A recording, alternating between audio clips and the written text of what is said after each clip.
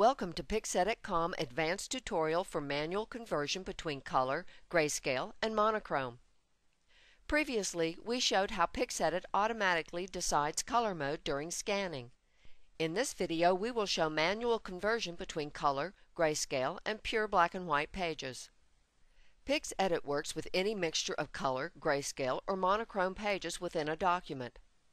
However, you may sometimes need to export one or more pages to a system or equipment that requires pages to arrive in, for example, pure black and white. Or perhaps you simply would like to convert a picture to grayscale for artistic reasons.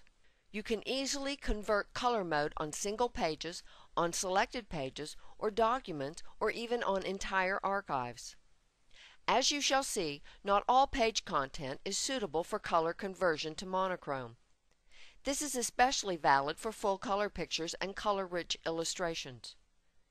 Pages with black text or line art on a white background can almost always be reduced to pure black and white mode without any significant loss in readability.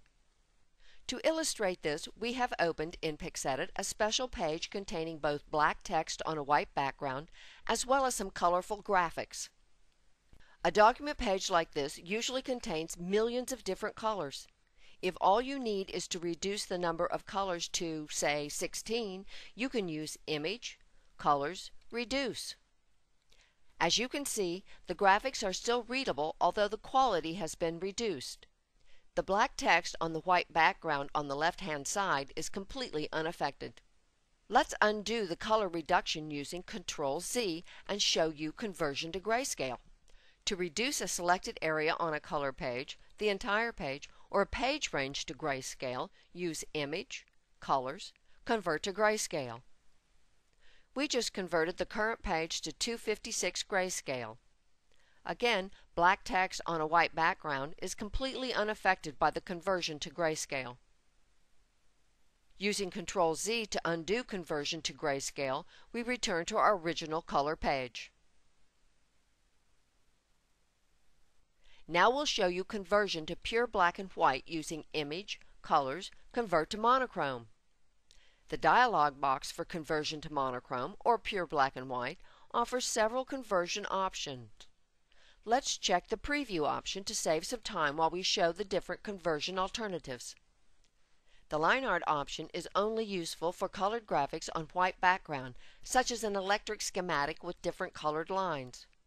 As you can see, the line art option is not at all suitable for general graphics on a colored background. A somewhat better option for color to monochrome conversion is using fixed threshold. In this case, the readability of the text is almost the same as before the thresholding, though, as expected, fixed threshold is not particularly suited for the color pictures. For maps and similar material, you will probably find both fixed and smart thresholding useful. The best method for converting color pages to black and white mode is dithering or halftoning. Let's now look at a well-known dither method called Floyd and Steinberg. As you can see, the dither process translates the color page into an emulated grayscale page using just black and white pixels.